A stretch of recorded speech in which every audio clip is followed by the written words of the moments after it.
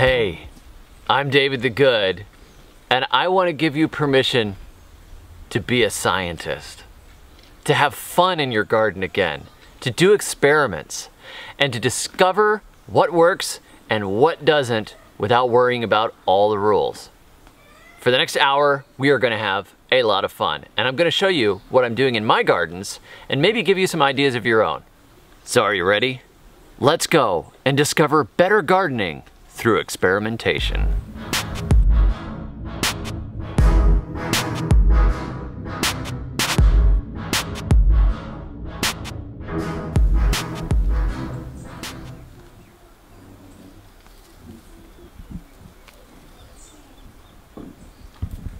I just want to say, the rumors that I grow varieties of corn specifically to match this shirt are completely unfounded.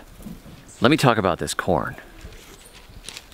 I only have one hand, so bear with me.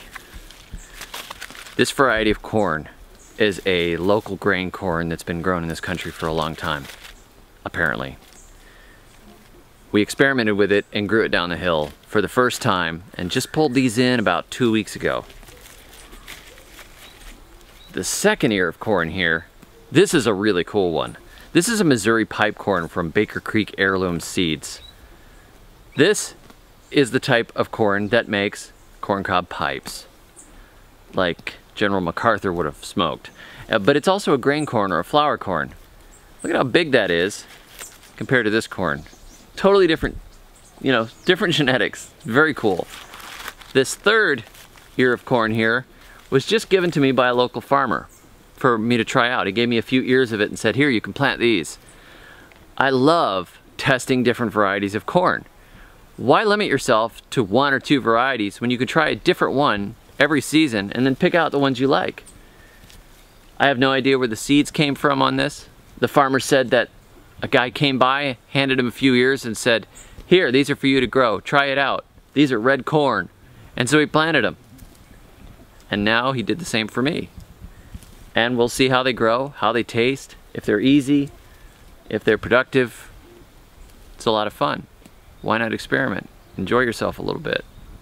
I've written about this in my books. I grow grain corn rather than sweet corn. Grain corn is more robust, and I really don't like how sweet modern sweet corn is. I love the full flavor of corn, like a really good roasted corn chip type of a flavor. Not that sickly sweet, oh my goodness, put me into a diabetic coma type of corn that you often get now. Grain corn is a survival corn. You can grow it for flour, and if you pick it when they're in the milk stage, you can roast them or boil them just like you would do with sweet corn. It's just a little more starchy rather than sweet, but very delicious, very hearty, and they also produce a lot of biomass which you can then turn around and put into your compost piles. Grain corn is my favorite corn, and there's so many varieties, from flint corns to dent corns that are 14 foot tall, to short little corns that are scrappy and produce in a fast season, to green corn, to blue corn, to black corn, to multicolored Indian corn. I mean, you could spend your entire life just picking different varieties of corn to grow and never touch a GMO variety. Really fun and great for the kids.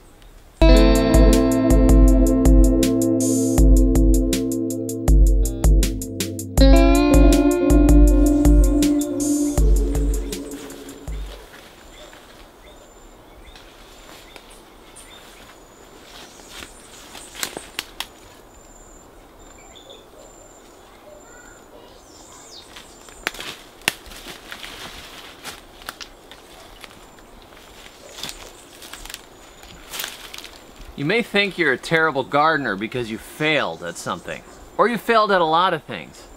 But failure is the way you get to success. I have killed more plants than I'll bet a lot of you ever tried to grow.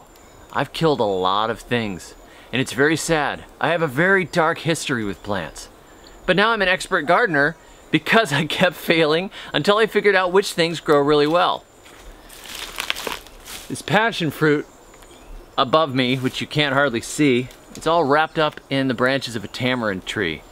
It basically grows itself. But there are other things I've had terrible luck trying to grow here.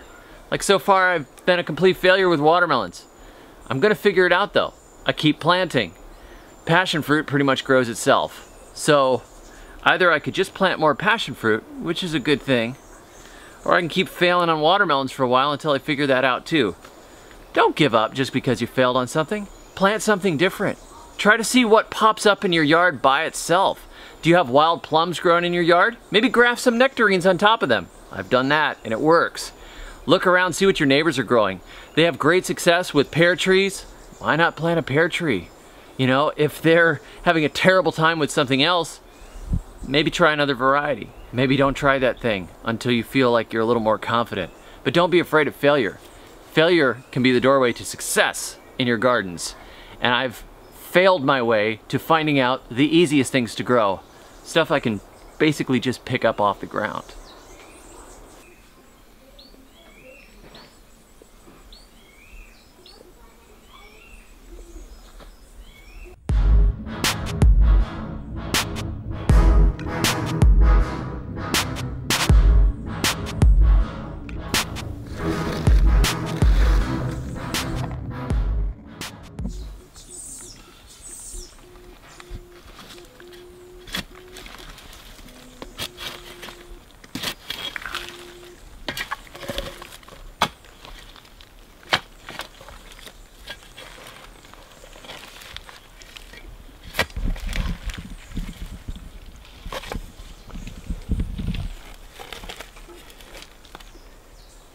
Believe it or not, this is one of my garden beds. I figured something out.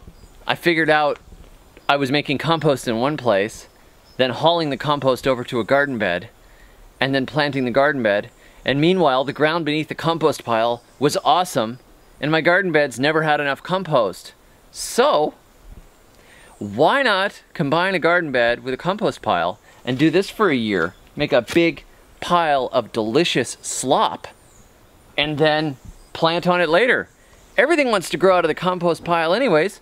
I mean, just take a look at some of the stuff growing out of this compost pile. We've got cocoa, mangoes, yams, papayas, moringa. There's a big squash growing down the fence that came out of this compost pile. I mean, it's ridiculous. I mean, if I just wanted to mound up a bunch of stuff and let it grow, I could probably plant a forest this way. It saves me a lot of work though. I can cut down the stuff I don't want. I can transplant seedlings if I desire to. I can let the squash go. I got 200 pounds of pumpkins once out of one of my compost piles I did this way. You know, you're probably not going to get cocoa out of your compost piles unless you happen to have a cocoa orchard in your backyard like we do. But, you know, you will get stuff like tomatoes and squash and peppers and other things that just pop up and grow. That's not the important thing though. The important thing is we're composting in place with no work. We're not worrying about turning it and all that kind of stuff until it's time to plant. Then we just turn this sucker over and plant on top of it. You can throw some topsoil on it and just plant right into it. And you end up with a lot less work. You're not transporting materials and you have more than enough compost. This garden bed is going to be awesome for the next 2 years. You know, the soil is just incredible now. And it's just getting better every day that we throw more scraps from the kitchen on top of it. This is simple, easy, cool composting, and it's a result of years of experimenting with compost. I just don't want to work that hard anymore.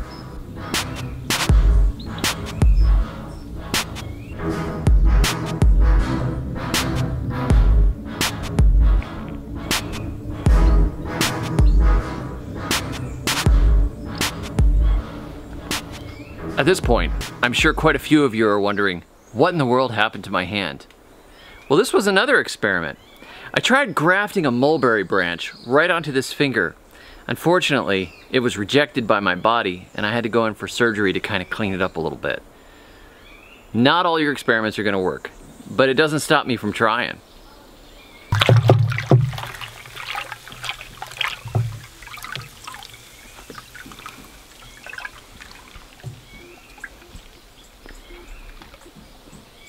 Bubble, bubble, toil and trouble, rind of passion fruit, and weeds in my tea.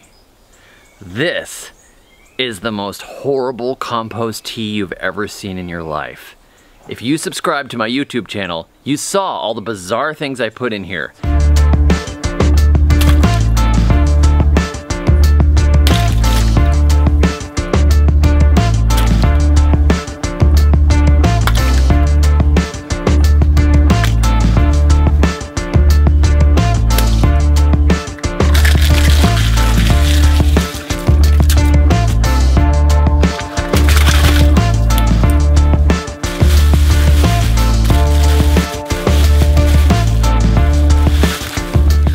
This is fertility soup.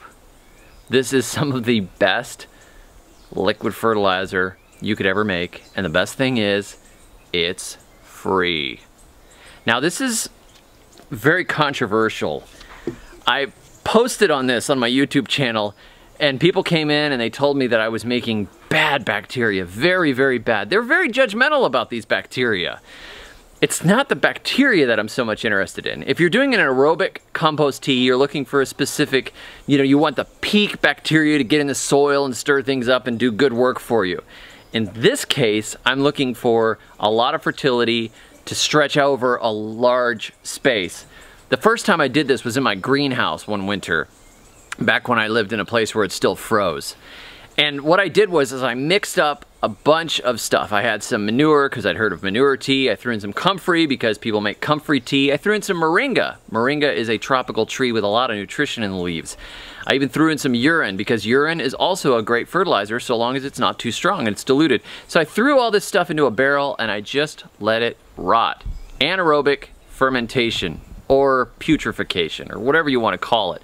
But what happens is all that stuff rots down in there, releases all the minerals and nutrients, and then you take all that stuff and you pour it into your garden beds. So as an experiment, again, experiment, I did this and I decided to water all the plants in my greenhouse with it. And what happened surprised me. I ended up with rich, green, beautiful growth. Now there was a chance that maybe I made it too strong and I killed it all, and there was a chance that it would grow well. But the level of growth I got was so good that it surprised me, and it was beautiful. And so what I've started doing is when I plant a great big field of stuff, and I don't have, there's no way to get enough organic nutrients on there without breaking the bank. You can't make enough compost for, say, 10,000 square feet of corn particularly easily. If I want to get corn in the ground or pumpkins or something like that, what I do now is I clear an area and I just use the native soil that's there. I put a barrel down there and I throw in a bunch of high fertility things. So what can you put in here? We're talking Epsom salts, urine, manure. I will go and cut weeds, take the weeds, throw them in here, let them rot down. Putting a lot of high fertility materials in there. I also add seawater at this point for the sea minerals. I don't live that far from the ocean, so this is pretty easy for me. If you had seaweed or something like that you gather when you're on vacation to the beach, put it in some bags, you could throw that in here too. As long as you don't have too much salt, it's not going to burn the plants.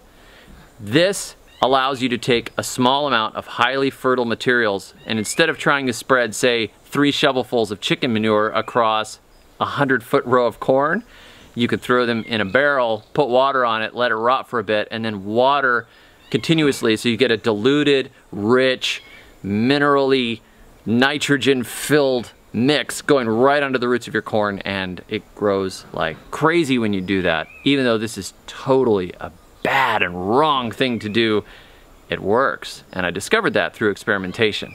Later on, I discovered the Koreans have been doing this for thousands of years, so it wasn't like it was some idea that I had just come up with and it was brilliant. If the Koreans copyrighted it, I may get sued on this video. I want to show you another cool composting experiment that seems to be working well so far. I'm letting you in on the ground floor of this one. We call this one mulchalizing. Take a look at this. This tomato seedling right here was yellow and sad looking and about half this tall a few weeks ago when we planted it. This mulch here is a combination of seaweed and rotten weeds from the compost barrel that have been sitting in that anaerobic tea for a long time, just sitting there and rotting. We mixed it together and then we watered it through to hopefully get rid of some of the sea salt. But a little bit of the sea salt we wanted to be here for the sake of the flavor of the tomatoes. It's actually been proven in studies that tomatoes that were watered with seawater, even though it burned the tomatoes at the beginning, tasted better, which makes a lot of sense. The ocean is very savory if you've ever swallowed a swallow full of seawater. We thought, why not take it and mulch right around these tomatoes so we can mulch and fertilize at the same time.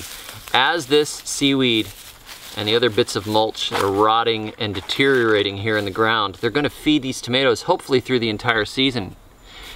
I'm just excited about this idea. I think it was a cool idea, and I was talking with my wife and we kind of came up with the idea together. Heck, she may have come up with it, but The idea of experimentation goes all over the garden, and this is gonna block weeds, it's gonna feed the soil, and it's gonna add minerals that normally would not be in this bed to begin with. And after these tomatoes are gone, those minerals should still be here for quite a while. A lot of these things are gonna stick around. Mulchalizing. I thought it was kind of a cool idea. We're gonna see how it turns out, and we're gonna keep updating it on the YouTube channel, but it's really kind of fun.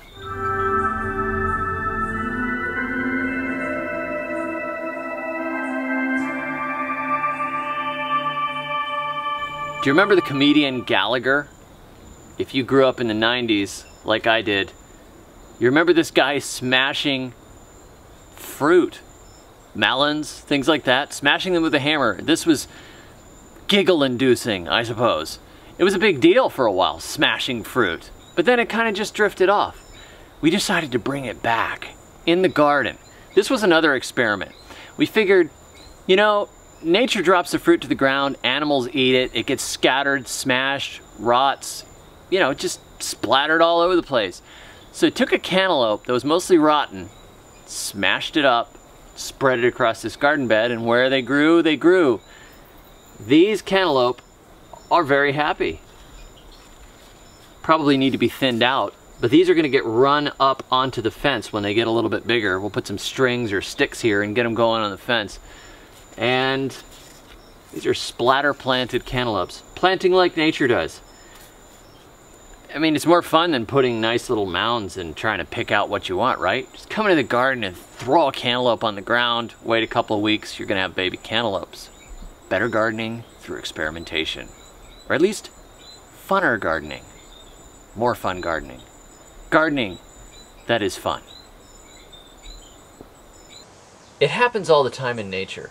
A pit spontaneously appears in the ground, 2 to 3 feet deep. Then an animal comes and dies and falls into the pit. Dirt spontaneously fills over the top of that animal, and then pumpkin seeds just are planted by the winds into the top of it. And vines then cover the hillside, providing thousands of pounds of pumpkins to the deer and the rabbits. No, actually it doesn't. But we did notice, like we said earlier, that everything grows better out of a compost pile. And so the Native Americans had this method, apparently, as recounted by Steve Solomon, and later reenacted by Marjory Wildcraft after she saw what I did in my Compost Everything movie. They would dig a pit, throw the refuse into it, the ashes, human waste, whatever is left after they make bowstrings out of buffaloes and hats and tent pegs and peanut butter. All that stuff would get thrown into a pit, and then it would be planted on top of. And the vines from the pumpkins would gather all over the place. You would have sunflowers perhaps, or maize, or whatever other crops they were growing. So we decided to test that back when I lived in Tennessee. I had some friends from Ethiopia, and we had some goats slaughtered, and we saved the bits of the goat that we didn't want to eat. I took a pit, threw them in there, threw in some raw manure, threw in kitchen scraps and soup and all that kind of stuff, and then planted golden Hubbard squash on top of it, and they did fantastically. Now I'm doing the same thing on a hillside here, but because the soil is acid, I have been burning piles of wood and then turning those ashes under, and then taking a bunch of rotten raw stuff from the compost pile because of that compost power of pumpkin growing, and then planting into it. And as you can see, these little pumpkins here, they're a few weeks old and they are gorgeous. And soon they're going to eat this entire hillside in a completely natural process.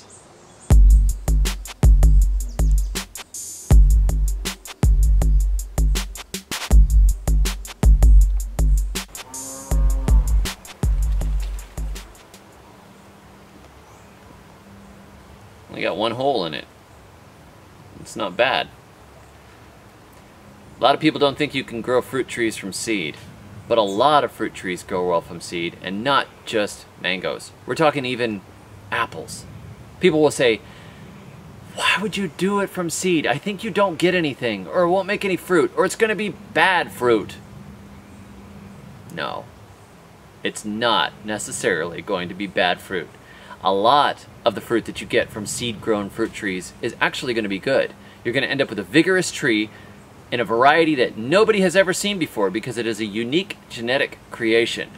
I've grown apples from seed, and peaches from seed, and citrus from seed, mangoes from seed, a lot of different things from seed, and I've had good success with the ones that have started fruiting. Now, granted, this sometimes is a long process.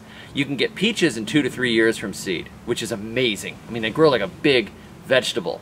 But when it comes to something like apples, you're looking at maybe 8 to 10 years, and if you're looking at pecans, it might be 10 to 15 years. But you plant them anyways, because you don't know what you're going to get, and it's really fun. And you plant a whole bunch of seeds, and then you pick out the ones that you like. Like, I mean, what does it cost you to start a bunch of peaches?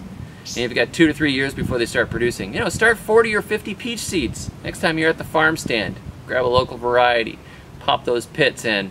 I actually have a video showing you how to do it. You got to stick them in the fridge first for a little while to stratify them, and then you plant them and they grow. But grow those peaches, plant them all over the place, and then maybe you get a couple of peaches that are just, you know, not up to your standards. So you cut those down, or even better, you pick a couple of little branches off of the ones that are producing fruit that you like, and you graft them over onto the ones that you don't like the fruit from. Then you get the benefits of that established root system right there in the ground, and it'll be fruiting the next year. I grafted nectarines and peaches onto wild plum, and the next year they were fruiting. Just take advantage of that root system that's already there. So don't be afraid to plant trees from seed. I've written all kinds of articles on it. I've experimented with a lot. I've done a lot of videos on it. And it's not only fun, and it's not only like the nature way to grow trees, it's putting a legacy out there, and it's helping different genetics to come forwards that may not be coming forward, you know, in a world that everything is endlessly reproduced in monoculture fields of red delicious. Here are some fruit trees that I planted by putting the seeds directly into the ground. It took them over a month to come up, but these are baby jackfruit trees. By getting the seeds right in the ground, I think it's going to make for a stronger root system, deeper tap roots, and instead of them being transplanted and having to go through transplant shock after they come out of a pot, they can grow those roots straight down, and I'm growing the jackfruit right where I want it to be. Another experiment. As you can see, one of these jackfruit is actually white. The leaves are completely white. This is a mutation causing the plant to be unable to produce its own chlorophyll. This is almost 100% certain to be fatal. So when you do plant trees from seed, you don't always know what you're going to get. So I planted multiple seeds in this one spot, and when you have a mutation right up front that you know is not good, you know, you can let this tree go. But if there's any chance that this tree would live, it would be kind of cool. So I'm letting it grow for now, but I don't think it's going to go. As you can see, the difference between this one and this tree, which came up at right around the same time, this is a much healthier, more vigorous tree. It's able to feed itself. This one is probably still living on the remnants of the seed beneath the ground and will eventually succumb to the disease, or the diseased DNA. This little apple seedling here is one of those experiments where you really don't exactly know what's going to happen.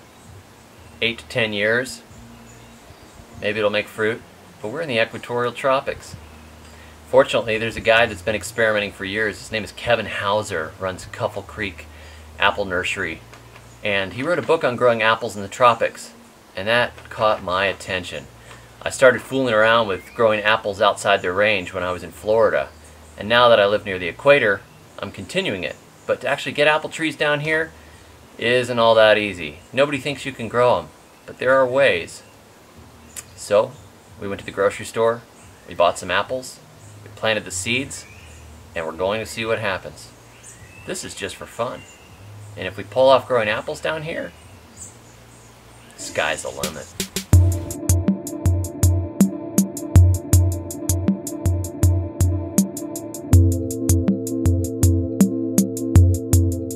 Don't say you've never had a green thumb. Don't try something and then fail and have it die and then never try it again and say, oh well, I give up, I'm a failure. Don't do that. Part of it is just having a different mindset. And I want to introduce my wife Rachel right now and have her share a story about how her mindset on plants was changed. And I think it'll encourage you too. When I was in college, I took a botany class because I needed a science and I thought it would be interesting. I liked plants and I thought, well, we'll just take that and I'll see how it goes. And the first day the professor said, today, from now on, today, when you're in this class, every one of you is a botanist. And I thought, wow, I'm an honorary botanist in this class. That's really encouraging. I get the credentials to really think like a scientist, to really examine the problem and come up with a solution, which is what you do in science. You know, sometimes I think people get oh, it's too sciencey, I don't want to do that. But that science is fun. You observe what is the problem, and you think about how you can fix it, how you can solve it, what could be a solution or an answer to the problem. And you, as a gardener, this is all around you. You're in nature. What are the problems in your garden? That's how you can really solve some of the issues that are unique to your specific garden. What are the issues that you're facing? And sure, you can Google the answers, but sometimes all you have to do is just give it some thought on your own. You know, what grows really well? What doesn't grow really well? Look for things that are in the same family as the things that grow well and bring more of those plants in and try to grow those. And chances are you'll have luck growing those. You know, like if your blueberries, for instance, are always doing poorly, maybe your soil just is not acid enough for blueberries, and quit trying to grow something that's just not going to grow for you. Grow something else that will. That's a problem. Just give it some thought. Like I said, you can Google it, but have fun in your garden, thinking about what are your challenges in your specific yard, and have fun thinking about how you can overcome those challenges. The solution to your unique garden is as unique as you.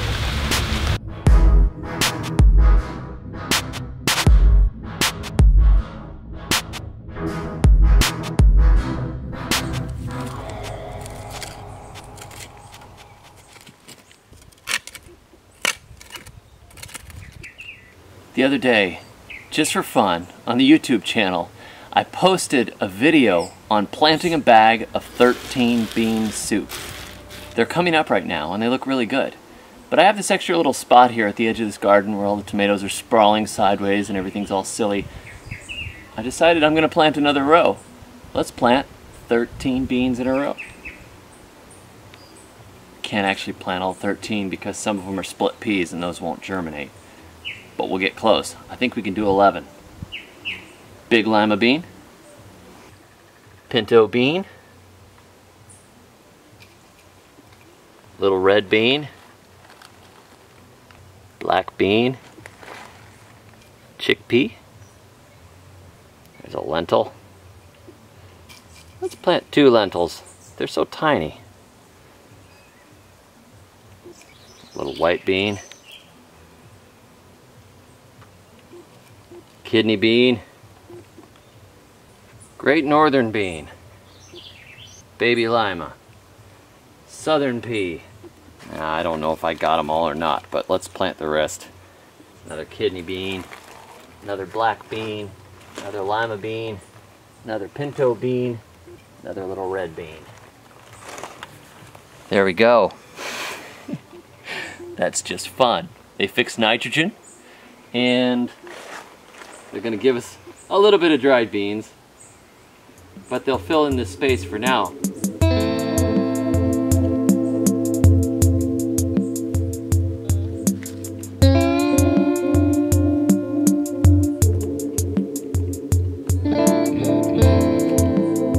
I started out gardening as a little kid, planting beans from my mom's pantry. First gardening I ever did was in a class where we had a bag of little beans, and we got to take a Dixie cup full of soil and we planted beans in them. And when those beans came up, I was hooked. I was very excited. So I went home and I planted pretty much every seed I could find in my mom's pantry. I guess I haven't really stopped.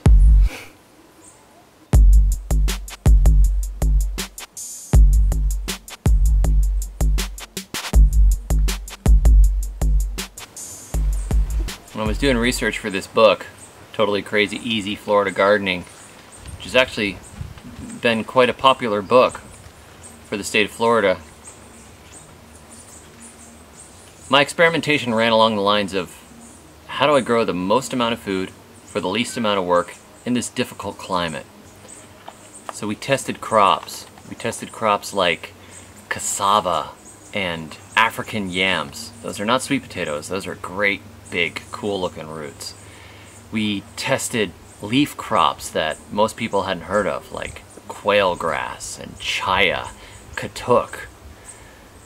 The kind of stuff that we thought might grow in this climate. I looked at climates around the world, climates like the Mediterranean, where they had warm summers and occasionally froze in the winter. I looked at climates like Africa, where it had baking heat at some times of the year. Southeast Asia, with high humidity and tropical greens and thousands of years of history of people testing and growing different things and figuring out what worked. And then we took those crops and we planted them on our property to see what would happen. We had to figure out how to eat them. We had to figure out what would do really well, what would live through the freezes we occasionally got in the winter and then come back again and produce again in the spring. It was a lot of fun. It was really a lot of fun.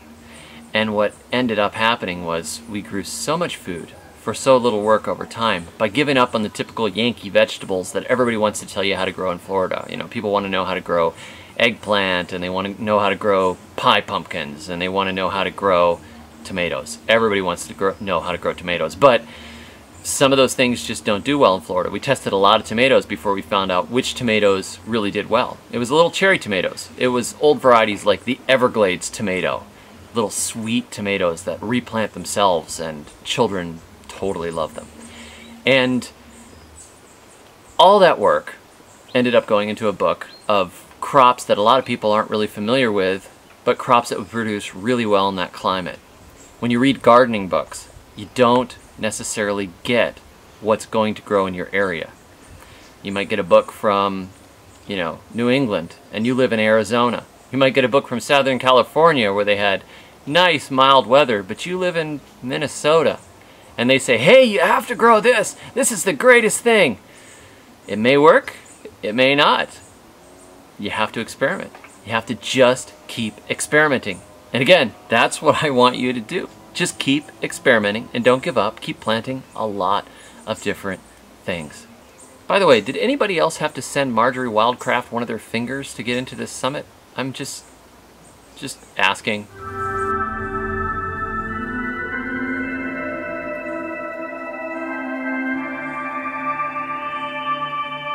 One thing we discovered is that you don't have to have nice beds with nice borders to grow good crops.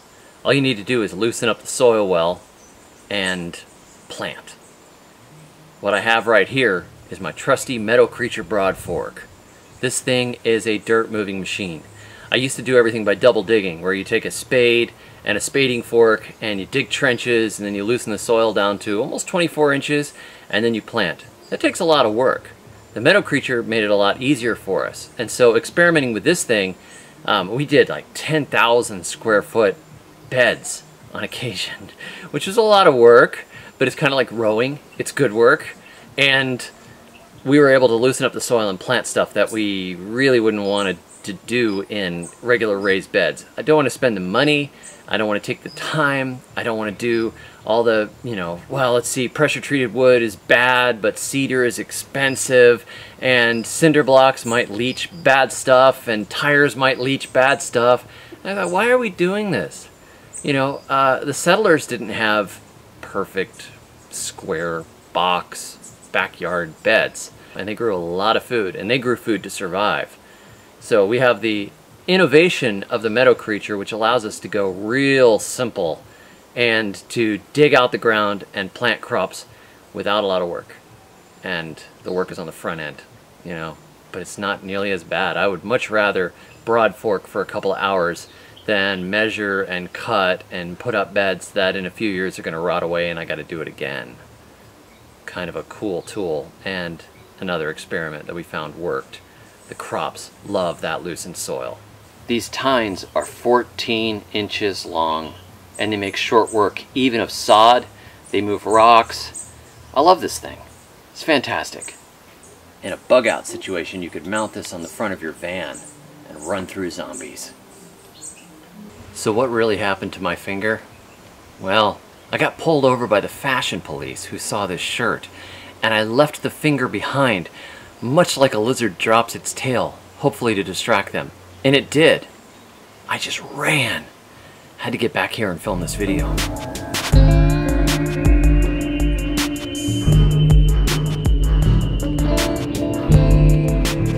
Thank you for joining me today. It was fun. Hope you had a good time. And I hope that you're not afraid anymore. I hope that you're going to go out and experiment and be a scientist. And share your experiments with me too. I'd love to see what you're doing. You can find me on the web at thesurvivalgardener.com. And be sure to go subscribe to my YouTube channel, because I post experiments there all the time. Tons and tons of crazy experiments and some stuff that has really worked well. I will catch up with you soon, and until then, keep growing. Come on, baby, let's rock and roll.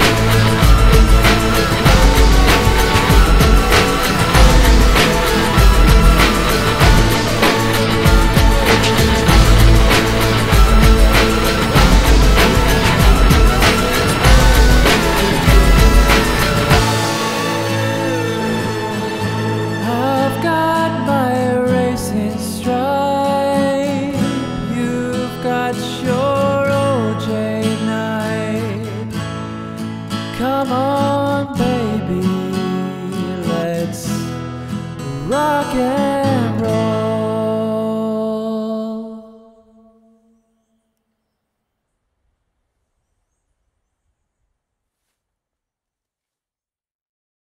Chopping on a coconut and whack 2 tendons.